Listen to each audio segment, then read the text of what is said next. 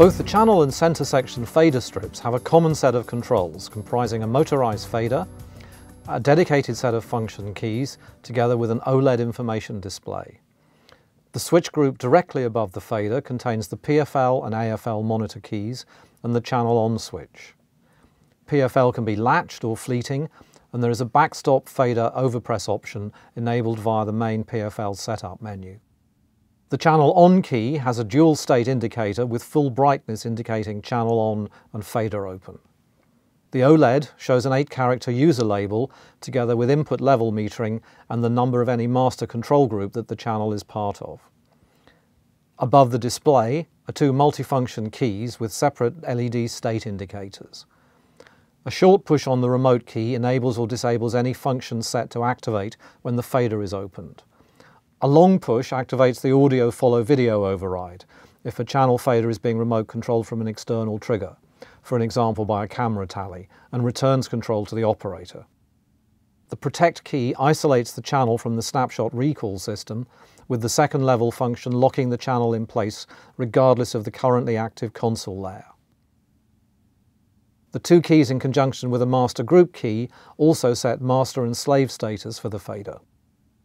The final 3-key grouping consists of the fader spill key for breaking out a 5-1 or stereo channel onto the adjacent mono channels, or for spilling all faders controlled by a group master into the current layer. The link key toggles the fader strip to a user-designated second channel path. The link key illuminates at half brightness when an active path has been set up. The last key in this group is the attention key, which assigns the master channel to the selected fader strip. This is also indicated in the channel TFT display by a green outline around the attention channel meter. On the channel bays, the fader strips contain additional elements to control panning via a rotary encoder and display, together with mode and clear keys, plus a further set of user programmable controls known as free controls, consisting of 2 rotary encoders and 4 switches with an OLED display for parameter and function key information. These free controls can be user-assigned to any channel parameter or switch function, as well as controlling external equipment via GPI closures and tally return status.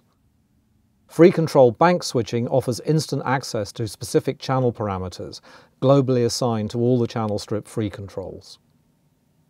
The channel bay TFT screen shows input source, metering, bus routing, processing order and status, as well as graphical overviews of the EQ and dynamics, auxiliary send levels and panning for each of the 8 channels in the bay. Optionally, an external VGA feed can be viewed on the display. The show key, located below the master tile, replaces the multi-channel parameter overview with a more detailed graphical visualization of the EQ and dynamics settings, as well as the level and pre-post status of the 24 auxiliary sends for the channel currently assigned to the master tile. The high-resolution channel meters display mono, stereo, 5.1 or 7.1 levels according to the format of the channel strip. As well as the channel strip number, the source label and channel DSP number are shown at the top of the display. The meter signal can be selected from a number of points in the channel path, with the current source indicated above the meter. A central kickdown meter shows dynamic gain reduction, with a tri-state gate indicator at the base of the meter. The action of the optional dialog automix process is displayed on the right edge of the meter. Below the meter, the channel processing order is displayed as horizontal status blocks, which are grayed out when not in circuit. Processing order is adjusted via the channel settings menu. Program bus routing is shown at the base of the routing display. Directly above are the ASG buses, followed by the 24 utility buses. All channel processing and bus routing, with the exception of panning, is controlled from the master tile. The processing in the ASG and program outputs is also controlled from the master tile if attention from a fader strip controlling a bus output. The master tile is very similar to an analog channel strip, with dedicated controls for the majority of functions. Input, output and routing sections are located in the upper area of the tile. Auxiliary sends are controlled by the 8 vertical encoders on the right-hand side of the tile, with page keys to access all 24 sends. As well as level, each send has an on key. The even level encoder becomes the pan control on stereo-linked sends. Aux send levels can be controlled directly from the fader strips by activating the aux to fader from the touchscreen aux bus pop-up. The channel strip faders control the send level and the channel on keys the send on function. The selected aux bus number is displayed in the channel label area on the meter. Channel processing is controlled via dedicated control sets in the lower half of the tile. At the base of the tile are the channel menu keys. These call up menu windows which are displayed in the lower half of the TFT screen above the master tile. The stepped encoder and the left-right keys navigate the menu columns and select options. Channel strip processing is pre-configured and features high and low pass filters, a 4-band parametric equalizer and a dynamic section with a compressor limiter and a gate. The filters cover the full 20K bandwidth and can be switched between second, third and fourth order slopes. The Parametric EQ section features outer shelving bands and 2 mid-range parametric bands. Each section has a fully variable frequency gain and slope with an infinite notch mode for the mid-band sections and a full parametric option for the outer shelving bands. The dynamic section is modelled on the classic SSL channel strip design and has a true RMS sensing sidechain, providing transparent analog-style dynamic range control. Compression ratio is continuously variable with an optional limit mode. Fully variable time constants, together with a feed-forward delay for zero overshoot gain reduction, simplify optimizing the unit for complex program sources. Gain makeup can be automatic as well as manual. The gate section includes variable hold and release controls as well as attack. Maximum gate depth is 80 dBs and the expander mode provides a softer 2:1 downwards expansion for unobtrusive background noise removal. The inverted gate mode configures the gate section as a ducker, controlled via the external sidechain key input. The dynamics processing has automatic sidechain linking when used on a stereo 5.1 or 7.1 channel or bus. The channel strip includes an insert point which can be sourced from any console I/O port. The send is active at all times, providing a further option for routing a channel feed to an external comms system or recorder. 64 channels of delay, with a maximum delay time of 5.4 seconds per channel, provide delay processing for channels, audio subgroups and program outputs. Delay time can be set in samples, frames, milliseconds or seconds to 3-digit accuracy. Processing order is user configurable from the channel settings menu. Any process can be placed post-fader as well as pre-fader and can be swapped on the fly without any audible artifacts if the channel is passing audio. Plus or minus 20 dBs of digital gain trim can be applied to the channel input signal as well as a 180-degree phase reversal.